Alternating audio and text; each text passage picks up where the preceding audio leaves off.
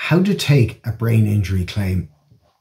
So as I've discussed, a catastrophic brain injury can arise from a personal injury type case, such as a road traffic accident or a workplace injury, or maybe the result of medical negligence, such as negligent obstetric care or a surgical procedure. So if the injury was caused by the negligence or failure of someone else to take proper care, then you may have a case to receive financial compensation. And the injured person is called a plaintiff. And one of the first things a plaintiff solicitor will need to obtain is an expert report which sets out precisely how the brain injury arose and that it was the result of another party's negligence.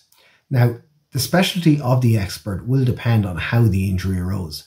For example, if the injury arose as a result of a personal injuries type case, such as a road traffic accident, that expert will be a specialist engineer. Or if the injury arose as a result of medical negligence, during surgery, for example, the expert might be a neurosurgeon. So a number of reports from experts of varying professions may be required before liability and negligence can be established. So proceedings for catastrophic brain injury claims are issued in the High Court. The person or party who is alleged to have caused the injury is called the defendant. And when proceedings have issued, the defendant's lawyers will obtain their own expert report, which comment on issues of liability and negligence. To facilitate further investigation, the solicitors for the defendant will request the plaintiff's solicitor to issue them with a copy of relevant medical records and any other records that are relevant to the accident. And this process is called discovery.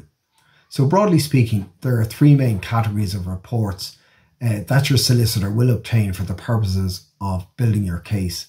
The first category of expert reports are in relation to liability and causation.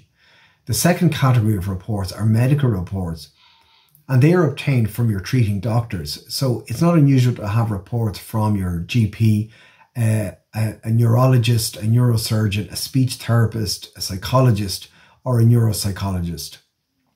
The third category of reports are quantum reports, which comment on matters such as future loss of earnings and the future cost of care.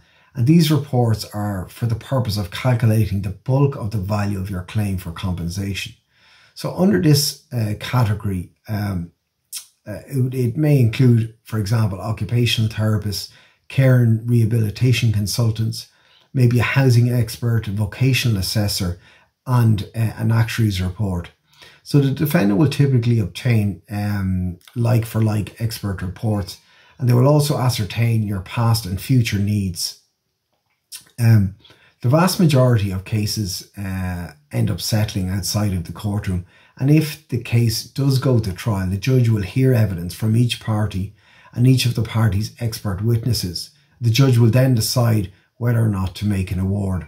So if you are aged 18 years or over, you only have 2 years from the date of your injury to lodge your claim, although there are limited exceptions to this rule. Now, if the injured party is under 18, time begins to run from their 18th birthday. So if you or a loved one have suffered a brain injury, please feel free to direct message me or contact the office for a one-to-one consultation. Thank you.